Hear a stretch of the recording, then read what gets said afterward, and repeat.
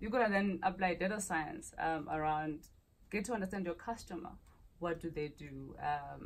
What do they like? There's social media, and there's a lot of data coming out of that. That can tell you a lot about a person. Their likes, their habits, even just their lifestyle.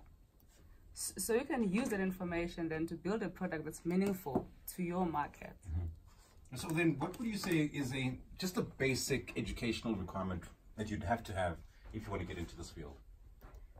So data science is multidisciplinary, right? Mm-hmm. So you gotta have, if you wanna really be this data scientist or this unicorn that everyone is looking for, you need to have applied mathematics or statistics, because you gotta be able to build models.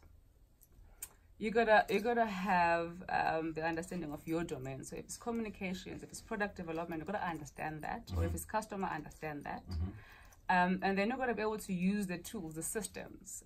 You've got to be able to program, because machine learning requires you to have the technical ability to do so. Mm. And then those three, I think they form the basis that then could help you become a data scientist. Okay.